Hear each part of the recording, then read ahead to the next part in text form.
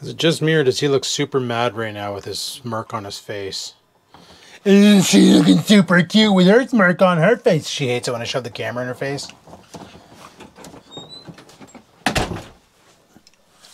Anyway, guys, what's good? What's happening? And what's going on? Welcome to yet another one of these vlogs of mine. Where'd the cat go? Scampers? She gone. Go downstairs. Like, why are you just standing there? You make a better door than a walkway, bud. Frig sakes, man. Oh, here we go. Here we go. I'm honestly starting to be concerned that his hacking is because of how damn dry it is in this house. Probably due with a humidifier to break the dryness. Like you pet the cat and you electrocute her like all the time. Like he could probably even get around it if he'd ever drink some freaking water. Seriously, come here. Come here. Drink water. No, that's food. Drink water. The other bowl, dum-dum. Hey, drink water. Drink. No, drink. Drink. Drink. Drink it. No, dude. Whatever. I give up. He's stubborn as frig. Anyway, guys, it's Tuesday, second day on the job, and that's where my phone went. I've been looking all over upstairs for it. I thought I lost you. But then I finally found you. I found your cell phone. You're hiding downstairs. And what the frig is that icon about? Nobody cares, nobody cares, nobody cares, nobody cares. All right. But yeah, today, like I said, it's on my lunch. A little walk and talk. I don't know. Frig, I don't know. Heard people like these. So, like, we can do these. These are fun. These are exciting. No, they're not. They're actually kind of boring. But, seriously, dude, get a drink of water. Go drink water. Go have a drink. Like, he's the most stubborn furball that ever walked the earth. So stubborn. So it's actually warmed up a lot out there right now. It's like 0 degrees Celsius. I'm hoping for the next 2 days, 48 hours of this awesome weather that the ice breaks underneath in the pipe and that pipe can flow again. But then it's going to drop down again. Like it's supposed to drop. And then next week it's going to be all nice again. I don't understand what's going on with this bipolar weather. But like Mother Nature needs to figure it out. Because this is driving me crazy, like insanely crazy. So, yeah. Also, guys, being Tuesday, usually between now and Thursday, I like to fill up a garbage bag with trash and get it out the door. And I was thinking about potentially coming in here and working this room over. Because there's a lot of stuff. And like I got my Nintendo Wii over there, but that's going to be going. And all this stuff down here is going to be going too, because I don't play video games on consoles anymore. I'm scared to look what's behind that chair. There's a laptop bag over there. There's a TP-Link switch right there. I don't know if you can see that blue box. All these movies, I can probably sell them on something. I don't know. Facebook Marketplace. $3 a DVD, just get rid of them. There's not really much to throw out in here except for a stupid couch, which is covered in cat piss. And God knows what else. But it would be nice to straighten this out and get that solved. Something else I wanted to cover was I was talking about the tap in my bathroom here. And people were saying to unscrew this, and I can probably clear the screen. The problem is this thing here doesn't unscrew as far as I can tell. Or maybe it does. Oh, shit, it does. Well, let's see. It's got this thing in it. Okay, let's get you guys in Chippy Potty mode. Alright, you're in Chippy Potty mode. Let's see if we can push all this crap out. Yeah, because with nothing there... Okay, with nothing on it... Tons of water pressure. Tons of water pressure. With that screen on it, she flows like a potato soup. So... how exactly do I disassemble you? I need tools. Or a knife. Or this might work, because it's got a flat edge on it. Just to pop that O-ring out. Alright. Pop that O-ring out. Oh yeah, there's definitely crap in there. I wonder if we can... reverse clear it? I don't know. Does that separate? No. Could grab my sonic cleaner and blast it.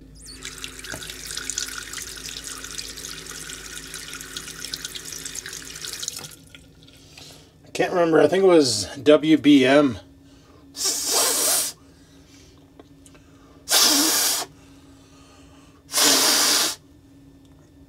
Who made the suggestion to do this. And this thing's just jam-packed with shit. So I need a pin or a needle or something small. Maybe this pen might work. The way it works is, and it's hard to show on the GoPro, there's little slits in the side here and they look like they're packed with crap. And I need to push that crap out. So obviously some pollutants or something got into the water stream and plugged it up. So big thanks for telling me that you can do that, because I'm not a plumber. I don't know what the frig I'm doing. A lot of you already know this, but don't need to make it that obvious, I guess. I don't know if you can buy a new one of these things somewhere, but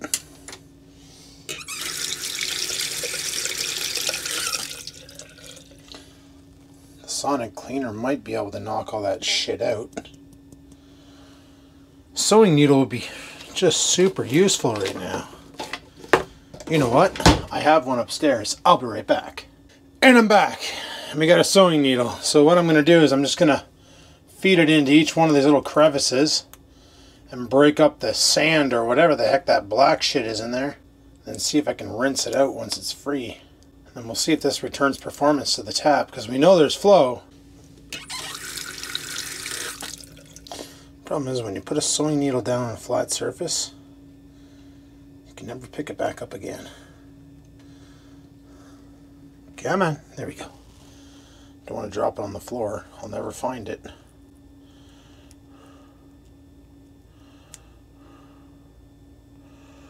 This is fun, eh?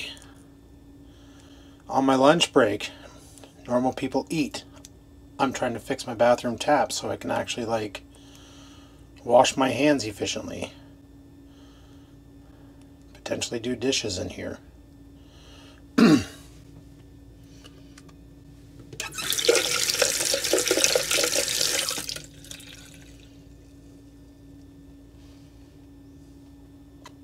Still a huge amount of that black crap in here. See if we can break it up.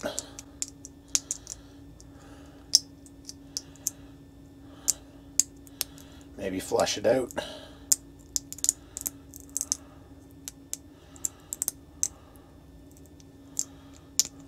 Oh, it does come apart. Oh! I just put the needle in there and she popped open. And then it closed again because I was excited. There we go. So, that is basically what was causing all the friggin' slow flow.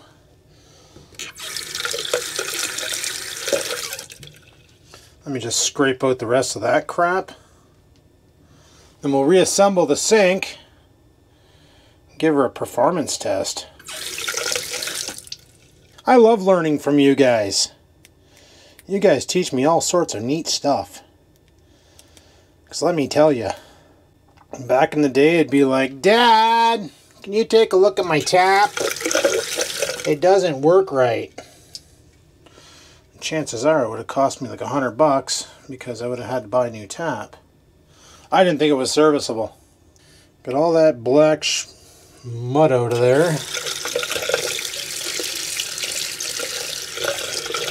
Now let's put this back together and see if we can actually put it back.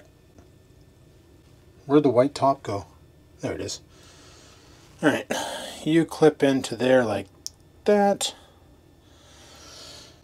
And then you're pretty clear. Yeah, you're pretty clear. You drop into there like so. I'm pushing on the plastic, guys, not on the screen. So, just so you're aware. I know if I push on that screen, I'm going to go right through it. Alright, that's back in there. Now, this goes in there like that. So you put it in like that, so the hole's down. Reinstall your O-ring, so everything is flush and happy and secure. And water can only go in one way. Beard trimmer cleaner as a pry to push the O-ring in. And let's screw that back on. Check it out, guys. We have water pressure again. Nice. Nice. Very, very nice. So I'm 2 for 3. 2 of the fixes I attempted worked. The fan and this. The drain, however, not so much. Still need more work on that. Well, that's super awesome and exciting, I think. Well, probably not. Like, you know, I didn't know what I was doing. You guys knew what you were doing. You guys told me what to do. And then I fixed it. I think Beast 6226 also, Mr. Beast 6226. I'm not sure on the username. I'm sorry. Also mentioned how to do that. He used to be the administrator for redneckrickham.com for the forum where I met a lot of people. Oh, we still got 20 minutes. Nice. Still got 20 minutes, boys. Still got 20 minutes. That's freaking awesome. So, yeah, Mr. Beast is, he used to run the Redneck Rickham forum back in the day. And we used to all go in there and post our videos and chat with other aspiring creators and have a good freaking time. It's a good place where you can like bring up ideas for projects, and a lot of people who are into redneck engineering would offer you advice, and it was always a good time. Always a good time. I thought about starting a forum back in the day where people could come and hang out, share videos and stuff too, but I was like, well, if Redneck Rickham's friggin' sites, like everybody was there, so it's like, why reinvent the wheel? Didn't make sense. So I never got around to it. Figured, frig it. You know what? For fun, I'm curious. After eating that steak last night, if I can call it a steak, after eating that meatloaf, while holding the camera, I'll put you guys down. Let's see what we're at today. Still have the mic on me. The mic adds 7 pounds. 254. You know what? I'll take it. After eating that huge piece of meat last night and my workout, hitting 254, that's pretty good. That's pretty good. I'd like to be down to 250 by this weekend, but Nikki's coming up, and on Thursday night, we're doing I might have already talked about this, but Thursday night we're doing taco salad. She found a kit at Costco for a taco salad that apparently is really good.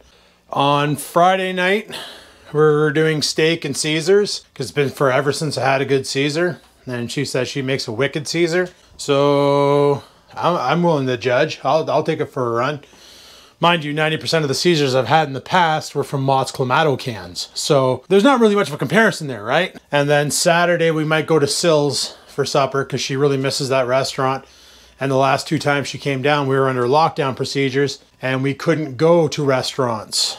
That's finally lifted as of yesterday. So that's pretty awesome. So we're probably gonna hit up Sills on Saturday, and then Sunday, weather permitting, like I said, she's gonna have to leave early to get to work. I'm going to probably pack up and head off to the lake around noon, stay there till 5, and try my luck at some guppies. I might go tomorrow, I might not, I'm not sure. I'll see how I feel after work. You know, going during the week, I don't know. Like I said, ice fishing is not my shebang. It's not my favorite. A lot of people love it because you don't need a boat. Grab your sled, get out there on the ice and go and rip. Like if I had a sled and I had all the gear, yeah, I'd probably love it too. But you know, that 2 kilometer walk out, which takes about an hour or half an hour. Like by the time I get down there, unload my gear and hit the ice, it takes me about 45 minutes to get to the location. So it's 4:45, and then dangling for like a half an hour. And then by then it's dark. You don't want to be on the ice in the dark because sleds are ripping by. They might not see you. Accidents happen. Away she goes.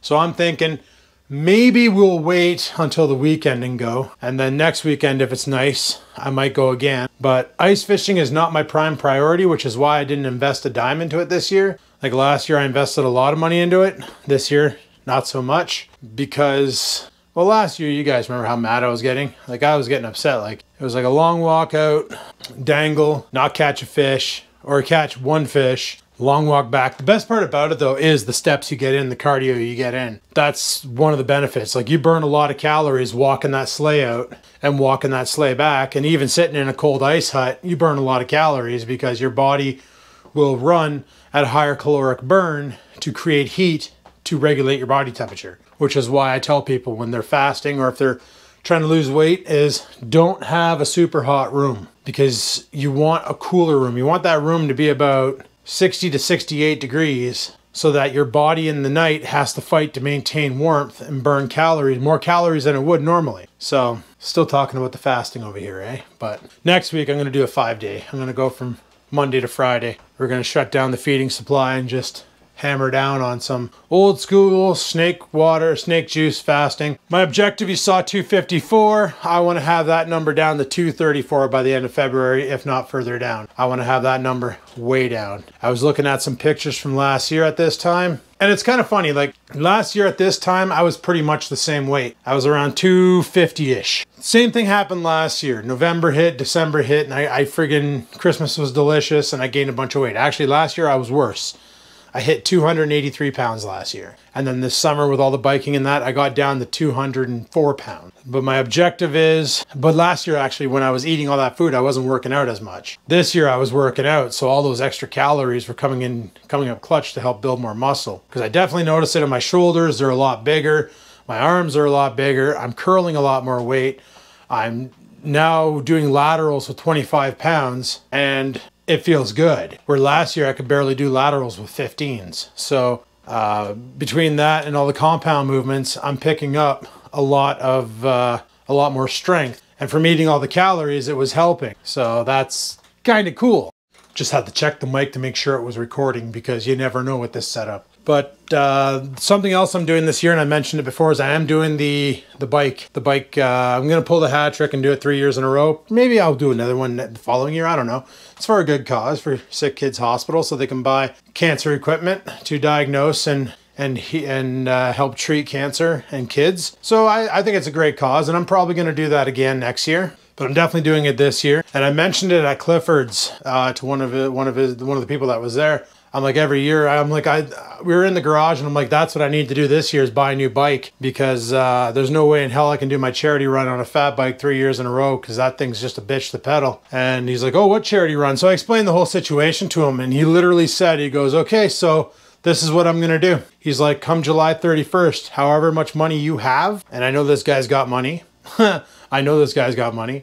He's like, I'm literally going to match it. Because I told him I do kilometer for dollar until August 1st. After that, any donations that come in on August 1st, those kilometers don't count. I still did it last year anyway. Like I was at 575 when I started, when August 1st started, but I got up to like 860 bucks and I did 873 kilometers. I still went out and did all the kilometers, but the rule is what I hit on August 1st is what the kilometers I'm doing. So he literally said, I'm going to match it dollar for dollar. Now, Nikki's on board. She's going to try and get me a bunch of donations from down south. And you can usually get a bunch of donations through work. Like I can usually haggle my way through. I just wait till payday and I harass people, and then I usually get a bunch of donations.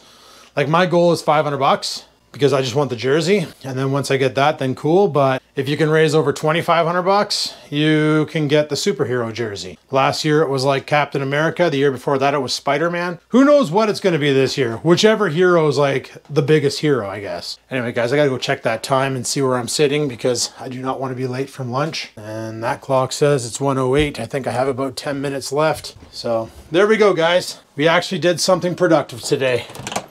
We did a little bit more than a walk and talk. We took somebody's advice from the comments and we applied it, and we fixed the drain, or fixed the sink. So now we got water pressure. So that's awesome. Anyway, guys, I got to get back in there. So I'm going to shut this vlog down here, and we'll carry on after work with a whole new video. If you're wondering what I'm doing, I don't know if I'm going to be videoing Thursday, Friday, Saturday. So just trying to get some videos ahead, so there's a video every day, and that way there I don't miss a day. So hopefully you enjoyed this video. If you did, click that like button. Any questions, comments, concerns, down below they go. And until next time, guys, live it to win it, and peace the frig out.